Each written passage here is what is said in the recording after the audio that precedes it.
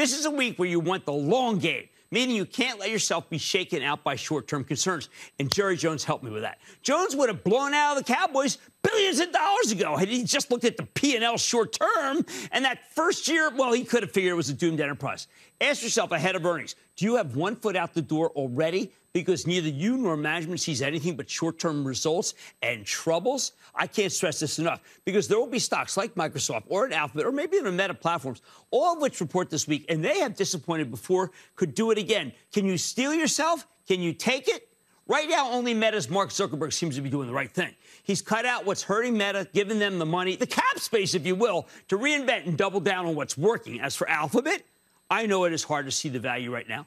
You have to see the value that they don't in order to keep believing in this one through the earnings. I find it tough. I admit to that. Microsoft almost seems too easy. But remember, you aren't owning it for the present.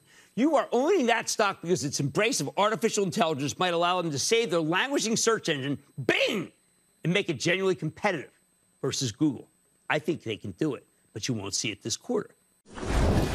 Don't miss a second of Mad Money. Follow @Jim Cramer on Twitter. Have a question?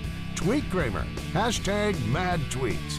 Send Jim an email to madmoney@cnbc.com or give us a call at 1-800-743-CNBC. Miss something? Head to madmoney.cnbc.com.